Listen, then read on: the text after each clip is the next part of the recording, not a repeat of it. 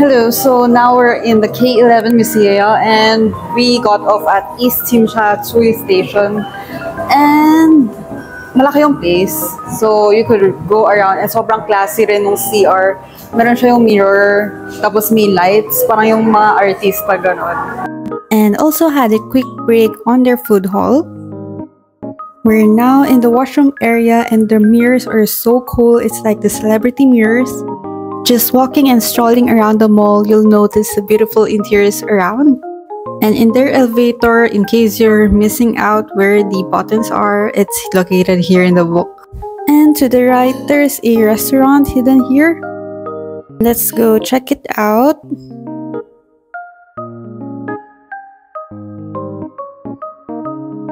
And after the post, there's a door going outside, and there's a mini garden outside.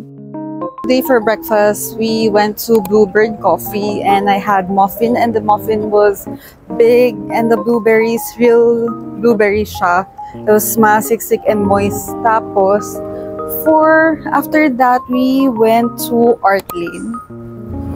So yung Art Lane, you could take photos there. It's just near our hotel actually, walkable lang. Tapos yung Manmo Temple, so it's a very old temple and famous one.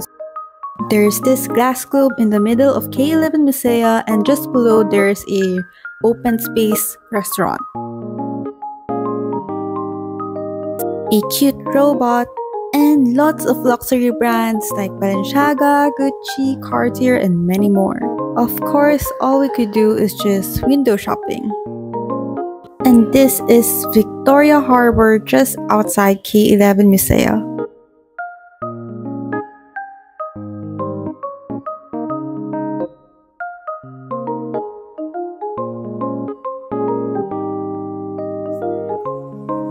So we're going to wait for the bus to go to Big House. Ayun, walang traffic sa Hong Kong. More on stoplight of slow. So you could take different buses. So we got this 26 bus. Using this Bluetooth mic and sobrang noise cancelling niya. So late ko na siya nagamit. I'll link it down below. So okay siya for vlogging kasi especially pag maingay yung background. Ayan. Pass by Giordano, so pumasok na rin kami to check out what deals we have here. So if you guys want cheap shopping, pwede kayo sa Mongkok area, then sa Sneaker Street for the shoes. So if hindi kayo nakabili sa outlet, don't you worry. Don't you worry kasi pwede kayo bumili sa Sneaker Street ng shoes. So yung ibang designs kasi sa outlet, wala sa parang luma na daw kasi ayun. So if you want latest styles, mas madami sa Sneaker Street. Then may nakita kong shop sa Langham.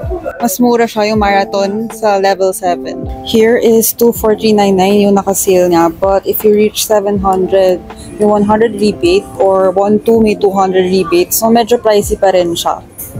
Their egg tarts are sold out now, so gabi na rin kasi mga mag-8 PM na. So let's try other pastries. So I think it's preferably to come in the morning so that you could avail the egg tarts kasi nag-sold out apparently.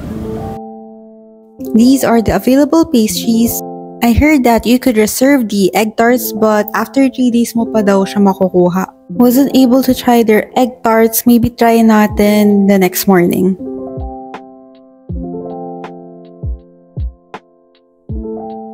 Now we're going to have our dinner at Dock Victoria. So medyo pricey siya, but let's try it. So minsan lang naman tayo na sa Hong Kong, diba?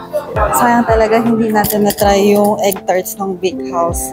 So, dapat early kayo para matry nyo. So, available siya for walk-in. Pero yung reservation, for 3 days pa siya bago nyo makukuha. Here's Dock Victoria. Let's go check it out. ganun pala. Ang kulit. So the robot will be... So the robot is our guide to our table. Ang cool, di ba? So, ayan, sundan lang natin siya.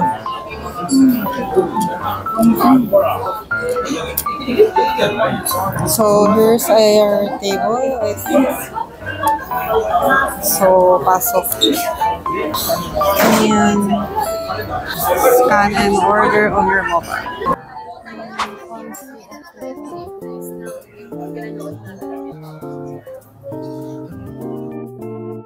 Let's browse through their menu. They also have other main dish aside from duck. We have fish, some cold dishes. They also have dessert, recommendations. And here are the steps on how to best enjoy the Peking duck.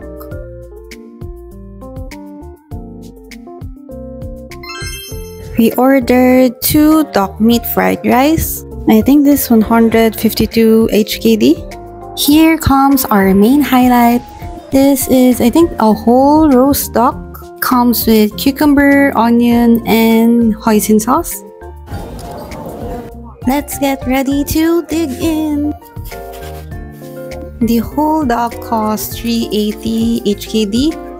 And it costs us around 150 HKD each, so around 1,000 pesos. Wrapping the Peking duck in the wrapper. Put some hoisin sauce for that umami flavor. Duck Victoria also has an alfresco area where you could enjoy the night view of Hong Kong.